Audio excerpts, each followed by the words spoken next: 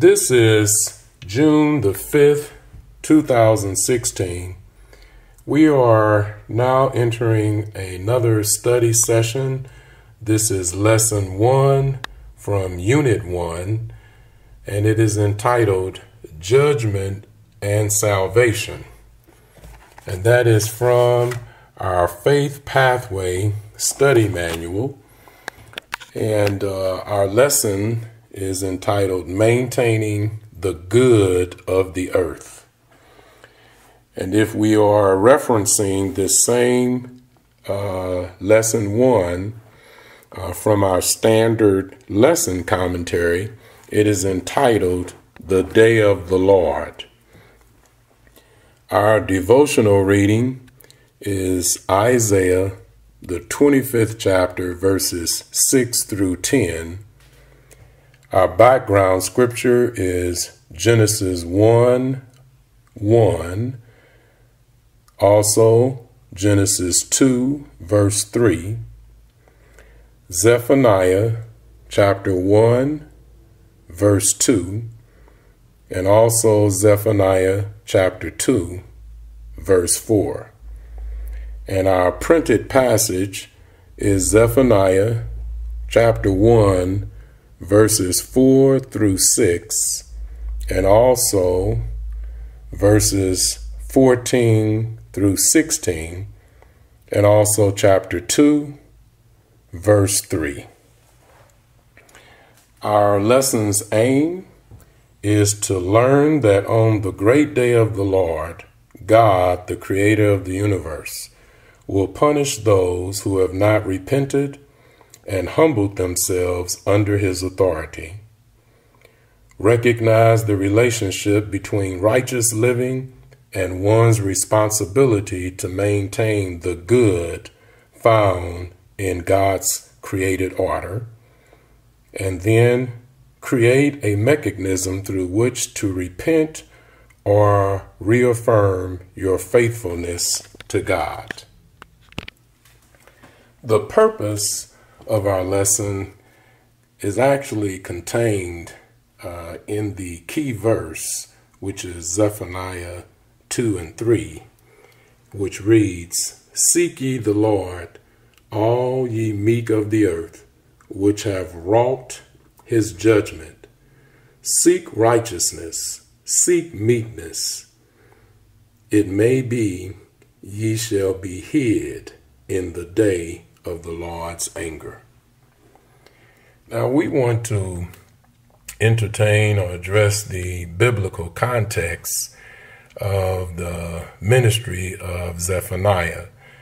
And it reads, Zephaniah's prophetic ministry occurred after the exile of the northern kingdom, Israel, which was the coming together of the 10 tribes representing the northern kingdom, and before the exile of the southern kingdom, Judah, which were the other 2 tribes of the whole of the nation of Israel.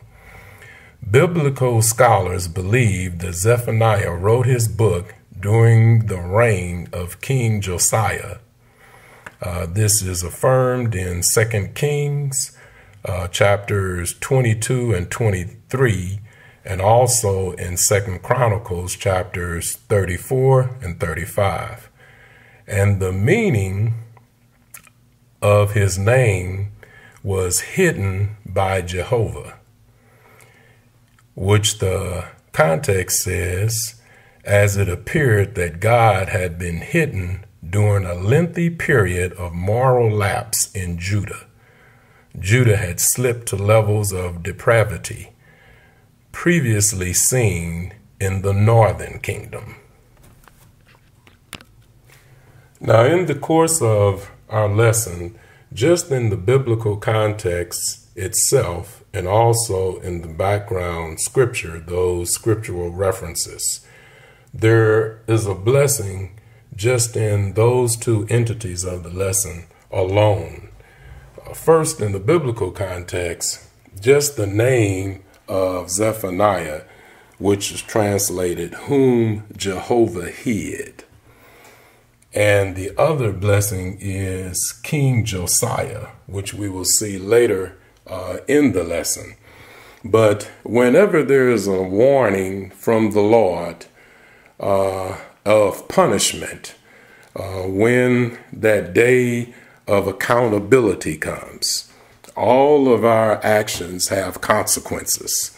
And before that day of accountability, the consequence of our actions come, God always sends a messenger. He always sends a warning. God always sends guidance and sends direction to remove the excuse that we use that we didn't know any better. I didn't have any counsel. I was not advised on that there was a better way. So as we look into the context of this lesson, we will see the mercy of God, the mercy of our Creator, that before our just due comes, that in his never-ending mercy, which is given to all generations, we will see that still he provides a way out so that we do not have to encounter the punishment that we are due. So the other part that we want to lift is out of the background scripture. Genesis 1:1, and we are all familiar with this passage of scripture, says, "In the beginning, God created the heavens and the earth." The other background scripture is in Genesis 2:3, verse 3, which reads, "Then God blessed the seventh day and sanctified it. He set it apart, a day of recognition and observation, because in it he rested from all his work which God had created and made." Now, that in itself is rewarding, because first of all, we recognize who the Creator is. And we identify who the Creator is by the works of the Creator. The other blessing in that is that the works are not incomplete. He had finished his works from the beginning of what we have associated with time. So from the beginning of time to what we are now entertaining as the end of time, which actually is not the end of time in reference to existence. It is the end of an age. It is the end of ourselves, the end of man's wickedness. So we realize that God's plan was executed. It was acted upon. He didn't just think it, but he brought it into being. And then he finished it. And when he finished it, he allowed time for not God's self, but he allowed time for us to reflect and to see and to recognize and appreciate what the Creator had done.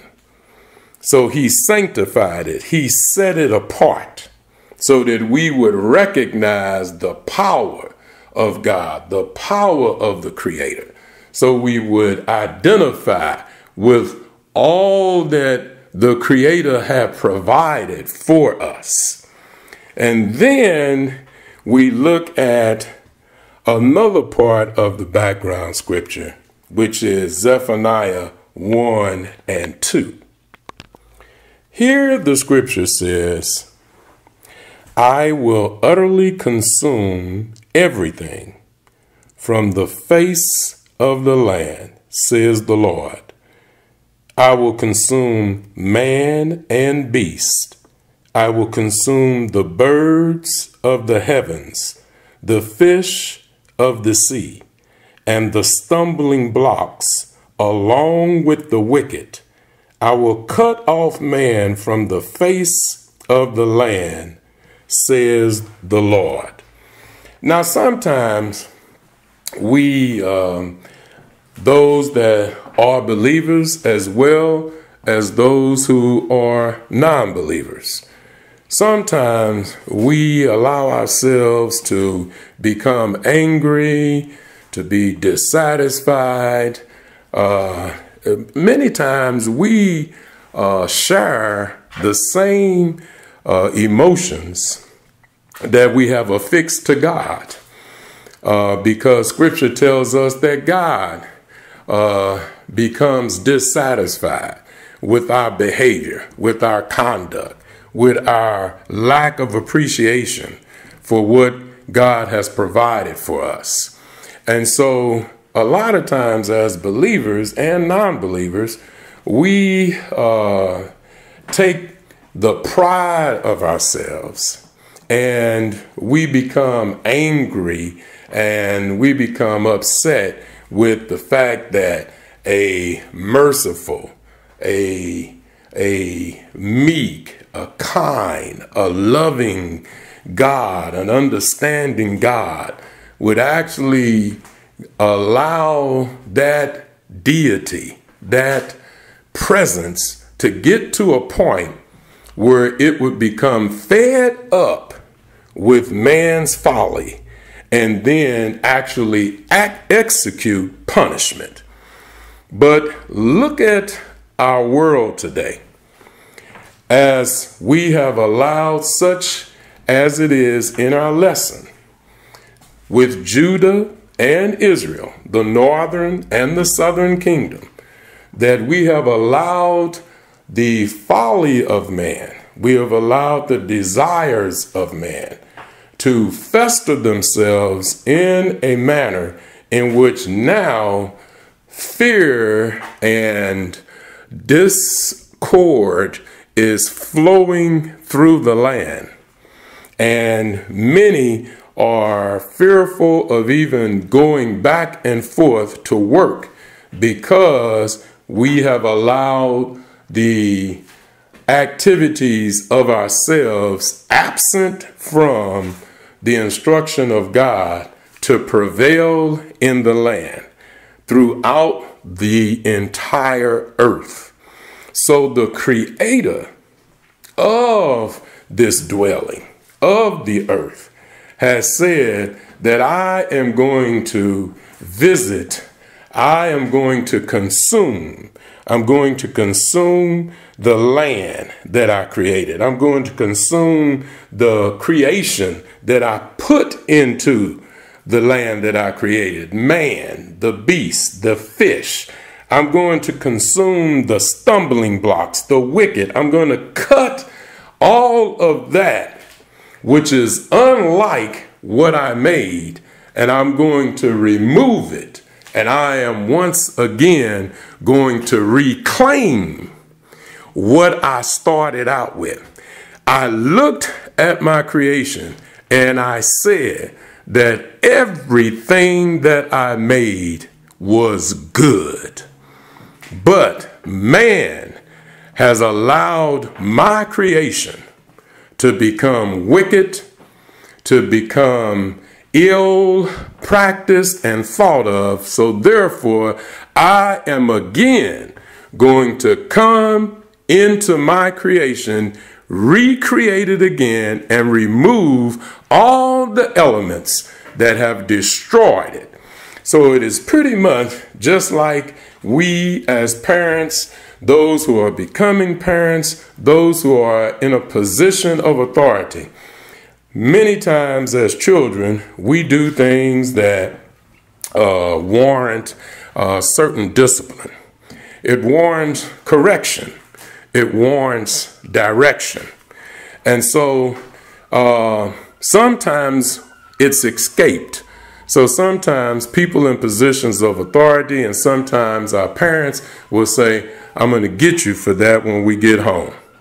Back in the day, our parents would not wait till they got home. They would settle the matter right there on the spot. But I think the children's agencies and support groups and stuff, someone may actually be locked up for correcting their child, which is something that has actually caused the dilemma that we have in our society today with the upbringing of our children correctly. I didn't say to kill them. I didn't say to beat them to death. I just said they should be disciplined. But sometimes we would escape that act. And when we finally got home, our parents would be in a different mind, a different state of mind, and we wouldn't get the punishment that time. And so then we would do something else that was out of character, that needed to be corrected. And once again, we would escape the punishment. And all of a sudden, we would do something that we considered was very minute. It was something that was, something little, something that should have been overlooked, especially since I got away with those real big problems that I did. I got away with that big stuff that I should have been punished for, but now I just did something that I considered to be insignificant. It wasn't a big thing at all. But then all of a sudden, I got the whipping. I got the discipline of my life because it came all the way back from those other occasions that I should have been corrected. But it was overlooked for whatever the reason was. I escaped that punishment. But all of a sudden, something I considered to be insignificant, then I got the discipline that I escaped from those other occurrences when I should have been corrected. Now, our text, beginning at Zephaniah and the chapter 1, and we are at verse 4. I'm reading from the NIV, and it says, I will stretch out my hand against Judah and against all who live in Jerusalem. I will cut off from this place every remnant of Baal, the names of the pagan and the idolatrous priest, those who bow down on the roofs to worship the starry host, those who bow down and swear by the Lord, and who also swear by Molech, those who turn back from following the Lord and neither seek the Lord nor inquire of him. Now, again, many times when we read the word of Scripture and the interpretation of what the Lord has said as a result of our acts, we want to lift from this through the commentary. When it spoke of the worship of the pagan gods, Baal was lifted. Also, we want to look in the commentary, and it says, this twofold call to judgment was a general call to all of Judah's inhabitants and a specific call to those civil and religious leaders in Jerusalem who were not leading God's chosen people along the paths of righteousness. So it is focused towards Judah and Israel, the same time, those who live in Jerusalem. Also, it is addressing those in civil and religious positions as leaders because they were misleading God's people into paths of unrighteousness and not righteousness. There is a requirement upon us as leaders that we have been charged with the responsibility of making sure that the people who are under our leadership, that we are not forsaking them by leading them wrongly.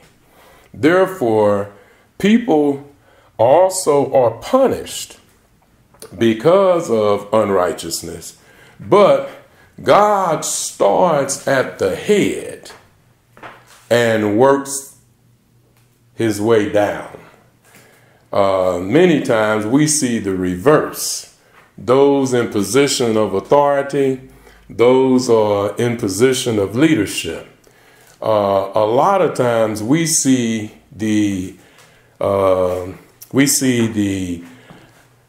cause, or we see the act of correction, and it will start from the bottom.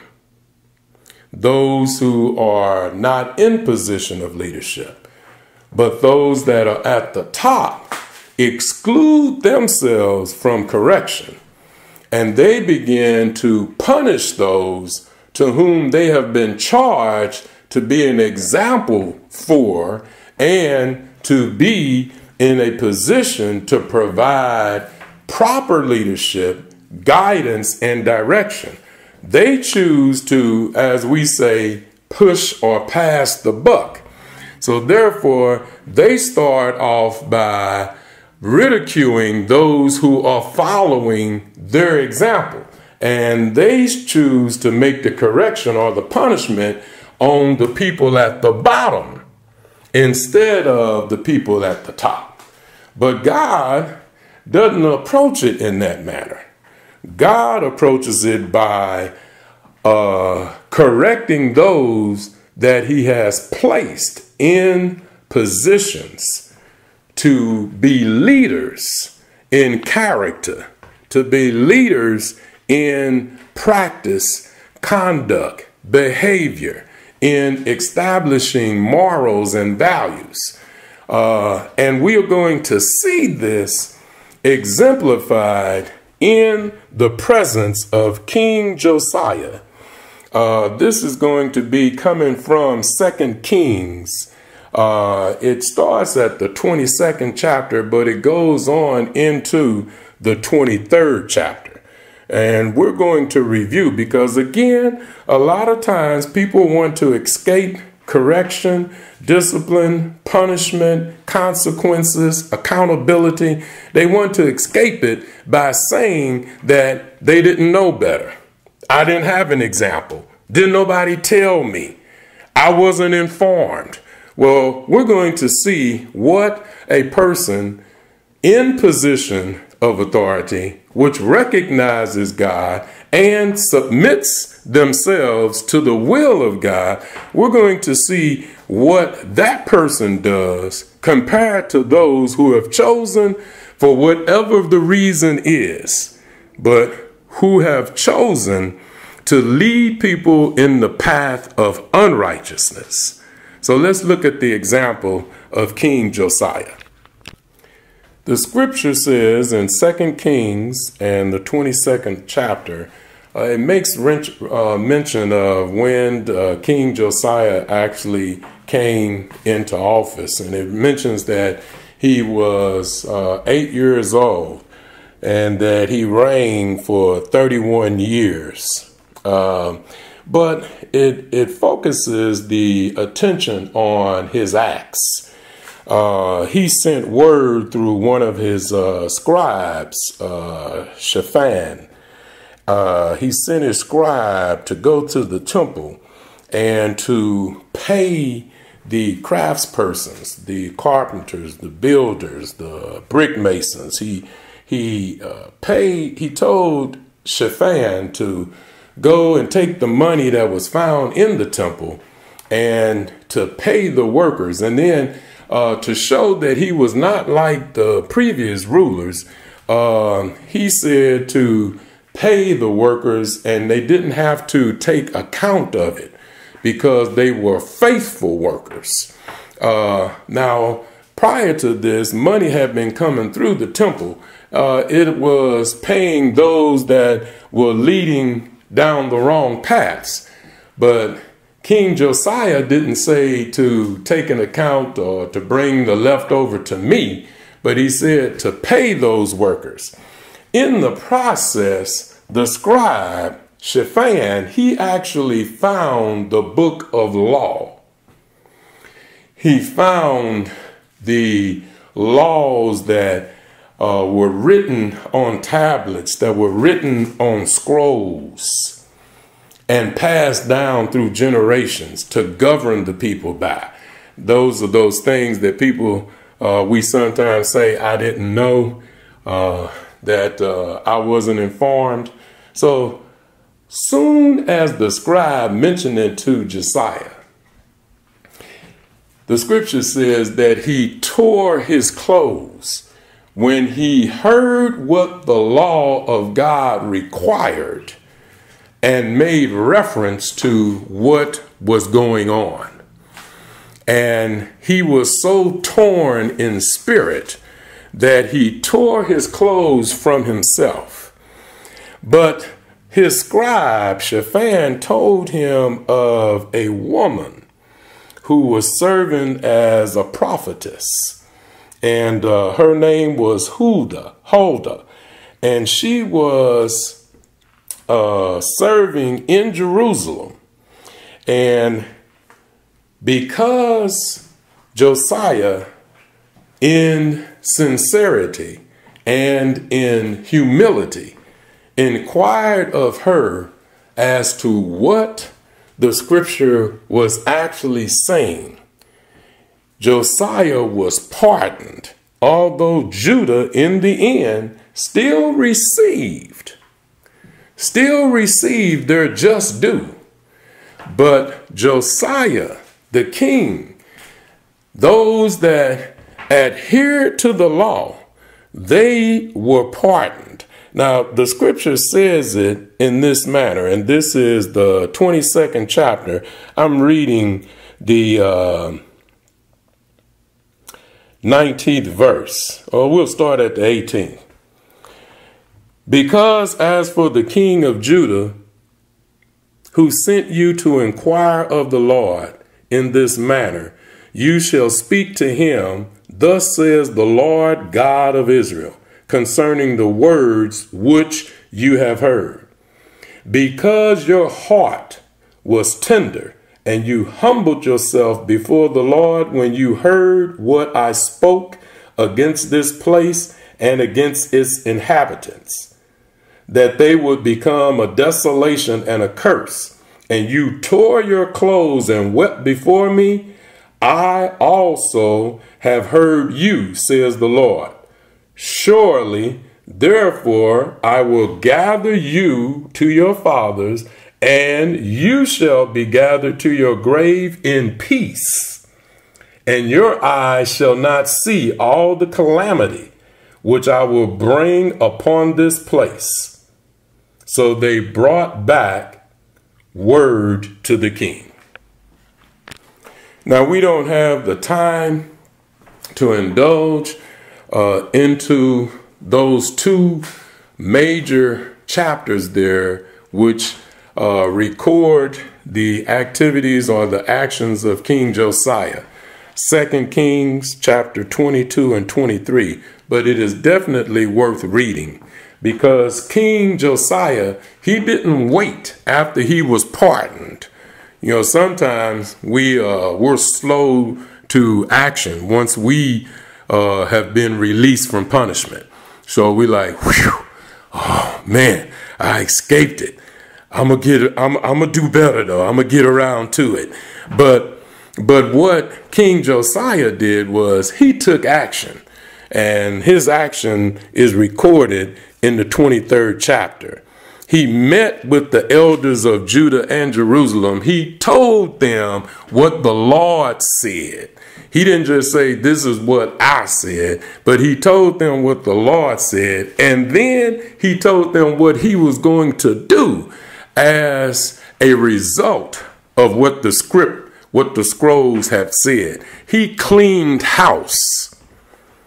Those priests, those leaders who were taking money and who were worshiping idol gods and who were allowing certain sexual acts to take place in the temple, who were allowing child sacrifices to wooden images and gods that were man-made, who were allowing the congregation to engage in recitations in honor of not the Creator, but to those that they created from what the Creator made, images made by man. He cleaned house. He took action on those things that displeased God so that someone would be saved from the judgment of God. Now, the text takes us further, and in the 14th verse, it talks about that great day of the Lord is near.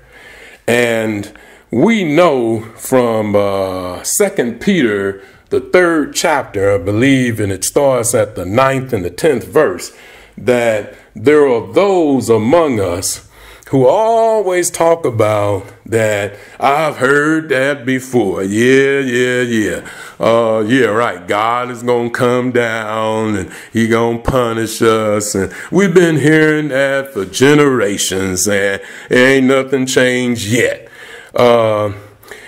If we would just exert a little time in reading the scriptures, a lot of times we associate punishment with the things that we are capable of. So we look for God to punish with guns, with demotions, with excommunications, with being isolated, war and battle and missiles and such. But God uses his creation to do battle for God. God calls the heavens that he created into order. He uses the water that he made, the wind that he created, the sun. He uses the forces of nature. And a lot of times we don't make association with the signs of his coming that are right in our midst. So as we close our lesson, and it is so involved, there are so many different ways to have approached this, but we know that the attention span of ourselves is short. But I would just recommend to read through all of the texts. But that which is the focus of it is how do we remove ourselves from this day of darkness and gloom? And that comes in the key verse. Seek the Lord, all you humble of the land, not the proud, not the arrogant, not those that are ready to do harm and to kill and destroy, but those that are humble. You who do what he commands, seek righteousness, seek humility. Perhaps you will be sheltered on the day of the Lord's anger. We ask God's blessings upon this lesson as we do on all of them.